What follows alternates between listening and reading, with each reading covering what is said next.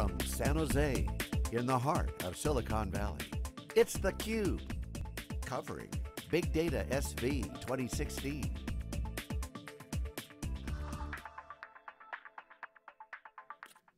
Hey, welcome back everybody. Jeff Frick here with theCUBE alongside of George Gilbert from Wikibon. We are live in downtown San Jose, California at the Fairmont Hotel, the Gold Room for Big Data Week. It's our third year doing Big Data SV concurrent with Strata, Hadoop World that's happening over at the Convention Center, and it's really an important show for us. Big data continues to get more and more important, and as it also goes under the covers, is really an infrastructure play, and of course we keep hearing over and over and over that cloud has been such a huge enabler to move the big data story forward. So we're really excited for this next segment. We've got two great guys from Zaloni to give us an update, Ben Sharma, the CEO, and Tony Fisher, SVP of Business Development. Welcome to theCUBE. Thanks, guys. Great to be here. Ben's a CUBE alumni. We saw you, I think, last in Manhattan, right? Yes. So why don't you give us kind of a quick update on Zaloni? What's been going on since last we saw you? Sure. So we have a lot of news to share. One big thing is that we raised our first round of funding. So that's something that we had discussed last time. Very excited to have Sierra Ventures as the lead investor in our Series A round, along with Baird Capital out of Chicago. And also, along with that, we have expanded our management team. So Tony came on board a month back, and also we brought in a few other folks to kind of run different functions. So Tony manages strategy and business development. Congrats. And who's the lead investor at Sierra? Mark Fernandez. Awesome. Yeah. Congratulations. Not easy to raise money in this kind of the last couple of months. Yeah. And Tony, so what did you see? Why did you decide to jump on board? Oh, that's a loaded question. I guess there's two major reasons. One of them is interesting to me, but maybe not to you guys. It's the people. I mean, the people that are there are extremely solid. I've known several of them for a while. Good, solid people. So that's good. But the other is the technology. I have been in this industry for years and years and years, more than I'm going to admit to right now. But I've only been at Zaloni for a month. So I have seen the industry mature. What I see, and one of the most important things I see in the big data world, is that organizations are beginning to mature their big data environments. We've seen a lot of trial, sandbox types of things, and now we see organizations evolving into production environments. And that requires more rigor, it requires more quality, it requires automation, and these are the things that Zaloni brings to the big data world. And you came in as a business development vice president. So kind of what's your charge? You've got some fresh powder in your musket, and what hills are you going to go take down? Yeah, I think that if you look at the job, then I'm going to do the things that are most needed at the time. Right now, one of the things we need the most is business development. We need to get our name out. We need to get our brand out. We need to meet more people and have more partners. So that's priority one. Excellent. So tell us about, when you're talking about the market maturing, if we look at it as if we look at sort of data lakes and how they're being used as some sort of journey, are there commonalities? Is there a pattern to how you see customers traversing them, and sort of where do you see the leaders and the laggards right now? Yeah, I mean, as Tony mentioned, right, so we see the market maturing and how the maturity of the customers in terms of onboarding big data platforms. And one of the things that we see is that they may have gone through a POC or a pilot or whatever, but now as they have use cases that needs to be deployed in production, what are some of the things that they need to care about, right, in terms of data governance, data management, data quality. Also, elasticity of the platform. I mean, we see a lot of onboarding of cloud platforms along with on-prem type of environments. So how do you now manage a hybrid type of infrastructure where some data may come into the cloud first, some data may be on-prem, and you need to have a complete view and automation and management across those different environments? Yeah, these are things that we've been really good at in the legacy world. And we've had years and years, decades to refine that. But we haven't been very good at it in the big data world. So that's the real evolution we see. So what type of value were customers looking at when they were dipping their toe in the water? From the research we conducted, both by surveys and then sort of more formally with lots of vendor interviews, over the last couple of years, the data we had suggested that POCs and pilots extended roughly 2 years before customers got into production. And that's now accelerating rapidly. were they just getting their feet wet, knowing that they needed a big data initiative, and without necessarily, something that was measurable in the end? And has that changed now? I think the way we see it is that customers definitely feel confident with the technology, so that it's not so much of like a science project that they're trying to do. And they know that for some of the use cases, they have to have these platforms in place. So for example, we're working with one of the large telco operators in Middle East region, and what they're trying to do is take the data that is being generated within the telco operator's environment from smartphones and other devices, and be able to make it available to the smart city, so that the smart city can use the data from the telco operator more efficiently to drive their services better for their citizens, right?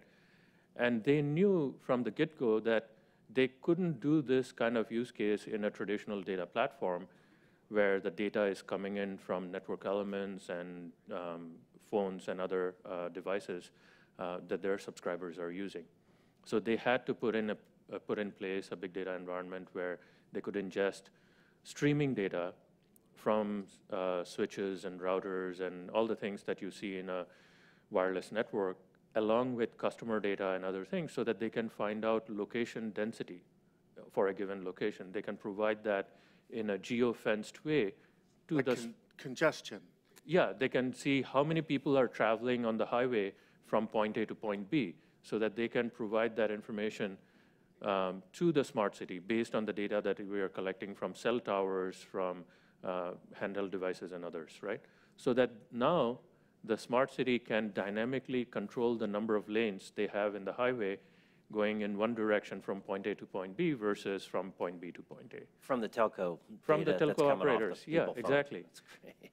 So those are some of the use cases that we see, and that is very exciting to kind of see the maturity of the whole ecosystem where we are able to build those use cases with the proper data management. And how can you accelerate that process for a customer in that situation, and then translating that more generally?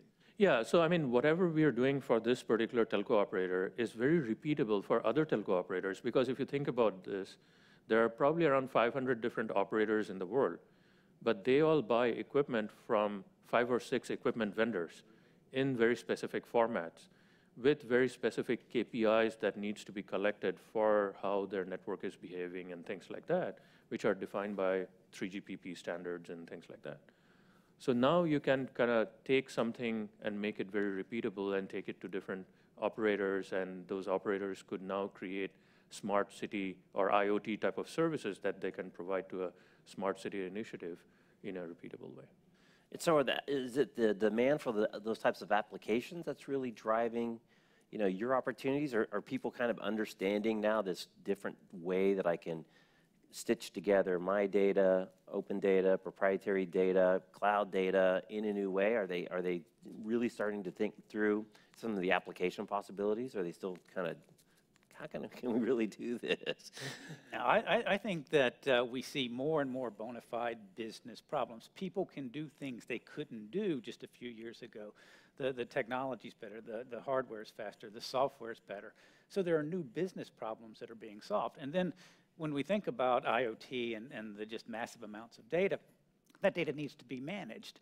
And we sort of saw we saw kind of analytics moving back into the data management. But now, as these analytic problems are becoming more to the forefront, and organizations are being more successful solving different business problems, this whole idea about data management and the whole idea about much more rigor in the data environment is coming to the forefront. Are you seeing, keying off that telco example, I mean, is that something then that is repeatable enough where you, and referenceable enough where you would go now target telcos and try and stamp out, solutions like that? Yeah, I mean, we are already seeing, I mean, it manifests in different forms. Yeah. So, but we are already seeing where we are having discussions with other telcos where they're saying that, how can I use all this data coming in from my network equipment and my devices to have a better view of my network, right? How can I provide better service to my customers? So smart city could be one of the use cases, but then there are other use cases that are internal to these operators themselves. Because if you think about the competition in this space, it is fierce, right? Telco operators in US may be not as competitive as telco operators outside US, especially in Asia. And people are carrying cell phones with 2 SIM cards so that they have 2 operators at the same time, right? So how do you retain customers and provide better quality of service to the customers so that they don't switch over to the other operators? So one telco implements your solution, Yeah. you know, to help make a Hadoop solution more compelling and Yeah. accelerate the time to value. But their competitor sees them do it, they go for the same opportunity. It seems like the arms vendors make money, Yeah. but it's not really, it seems hard to see how the customer gets lasting differentiation. Yeah, so there's always some secret sauce that is very specific to the operator, and that is part of the analytics, right? So as you build the analytics, you're not just taking the generic kind of platform, but you're adding, customizing it to the things that may be more applicable to you in terms of how you want to provide these products and services to your customers versus the competitor in the telco space. And are you helping them with that customer-specific implementation? And if so, who sort of owns that IP afterwards? Yeah, I mean, we do in some cases, but we also work closely with partners, and also some of our customers are also standing up their own data science teams so that they are able to do these things themselves. So, I mean, telco is just one of the use cases, right? I mean, we also, one of the verticals. We also see the same repeatability in healthcare, for example. So we just deployed our solution in one of the healthcare providers in Midwest. And now, and they're using it for very generic use cases like population health, but like taking in data from their EMR systems and correlating with other data sets so that they can come up with better outcomes for their patients and things like that. So that is, again, very repeatable across other providers. And now even payers are getting into that space where they're able to bring in EMR data and correlate it with claims data and other things.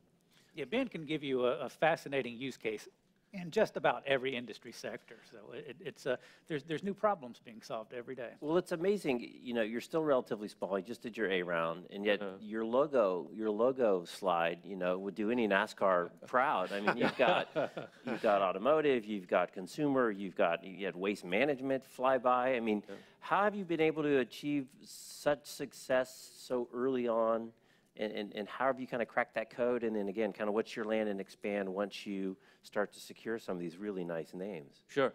So, I mean, we have been in the space for a while, and we have been doing these use cases with different customers for a while. And we're very fortunate to have these customers that are referenceable.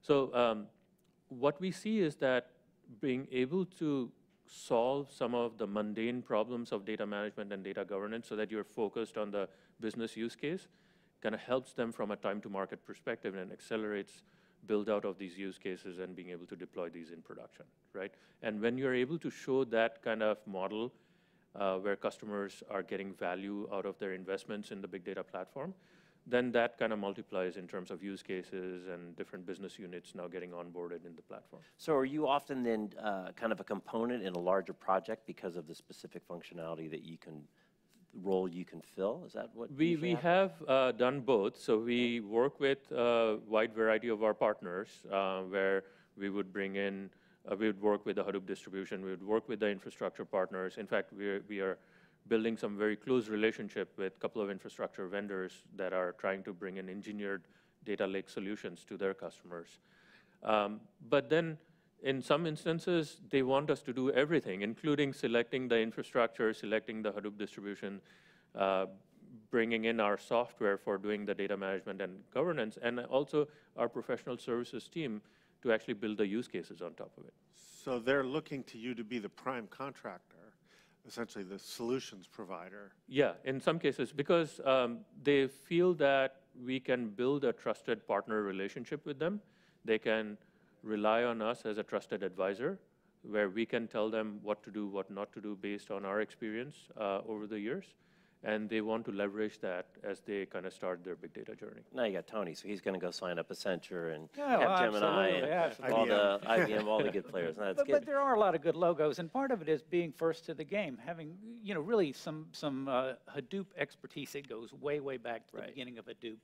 And that's how you get all those logos, is being there for the long haul. But it's more than that, and it's a real credit to what you guys have built, because I've seen a lot of startups. Vendor viability is a big issue for big companies taking chances on cool, innovative technology. And even if they dip their toe in the water a little bit, if you didn't have your first A round in, they're like, love what you got, but we're concerned about what's going to happen next month, next year. Yeah. No discredit. So the fact that they actually took the risk and made infrastructure investments with you guys is a pretty solid vote of confidence. Yeah, and I mean, as I said, we have been early on in the space, and we're very fortunate to have customers like Verizon who are publicly referenceable, right? Wow. Where we have multiple instances running in terms of use cases that they're building and deploying in production. Okay. Is the key capability that's attracting customers the fact that you can provide this lineage and this governance? In other words, when they embrace this new type of data lake instead of the highly curated data warehouse, the critical characteristic is, where did this come from? How did I change it? And where does it go? I think that is one of the key pieces, but also the other thing is that there are so many point products in the market that do one specific thing, but then the customer has to stitch all of that together, which sometimes they don't know where to start and how to go about doing it, right? Would an example be that, like, where you have a lineage for the scope of one tool, right, but you have a tool chain, yes, and they have to custom stitch all that together, and you could provide an end-to-end backbone. That is correct. So like you may have a framework for doing ingestion. You may have another framework to manage the metadata. You may have another platform or tool to do data quality. So now, as a company, you have to figure out how do you kind of make all of them work with each other, first of all, and then get the end-to-end visibility of the lineage and governance and other things that you need to do out of the platform. And different use cases prioritize different functionality too. So there's also automation. Automation is real big now. The repeatability of the application is something that we see as organizations move into the production environment. The quality of the data is important, the integrity of the data, the security of the data, and access of the data. All of these are important aspects of it, as well as lineage. So one last question on this, not just the repeatability, but is it that you are the backbone for potentially best-of-breed tools that plug in with a narrow scope of governance, and that you're the glue? Yeah, I mean, there are a couple of things that we have done as part of our product strategy, right? So we embrace the Hadoop ecosystem. So we are not trying to build something to replace a Hadoop ecosystem component as long as that component is mature enough and can be used in an enterprise environment. And then the other approach is that we are very open in terms of the metadata that we capture, the lineage that we capture, to be able to provide that programmatically through a REST API to other tools in the ecosystem so that we can integrate well and create this end-to-end kind of structure of what needs to be in place. And then the additional capabilities that we recently added, I think we announced in the CUBE in New York, for this new product we came up with called Mica, which is a self-service layer with a catalog with a very business focus so that our business users can now see what's going on in the data lake, what data exists, and the metadata in terms of quality, in terms of lineage, in terms of profile of the data, so that then they can do self-service enrichments on that data to create the data models that they need for analytics or visualization and reporting. All right, so Ben, unfortunately we're out of time. I'm going to give you the last word. When we see you in New York in 6 months from now, sure, what are we going to be talking about? What's on your short-term roadmap? So we see a lot of customers moving to cloud. So we are adding new features. We're releasing release 4.0 this week in Strata. We're adding a lot of cloud features, so we will see more cloud adoption. Then we are also adding features that intelligently manage data in a data lake. So life cycle of the data, retention of the data, and things like that. So we are going to be talking about a lot of those things, as well as security and governance. So security, policy-based security based on value of the data is something that we are No shortage of things to do. Yes. All right. Well, thank you very much, Ben and Tony, for stopping by. Great story. Again, congratulations on your funding. Thank you. Thanks, guys. Thanks for having us. So I'm Jeff Frick with George Gilbert. If you haven't voted yet, go to siliconangle.tv and vote for CUBE Madness. I think we've moved to the Final Four. It's something that we run every year. It's a lot of fun. We start with 64 CUBE interviews and have people vote. Not the best, but which one do they think should move on, which is open to all kinds of fun interpretation. But we're down to the Final Four, so go to siliconangle.tv, can't miss the CUBE Madness banner, and vote. We run it concurrently with the real March Madness, so the finals will be over the next, I think, 3 or 4 days. All the dates are up there. Again, I'm Jeff Frick. We are live in downtown San Jose, Big Data Week. It's part of Big Data SV and Strata Hadoop. We'll be back with our next guest after this short break. Thanks for watching.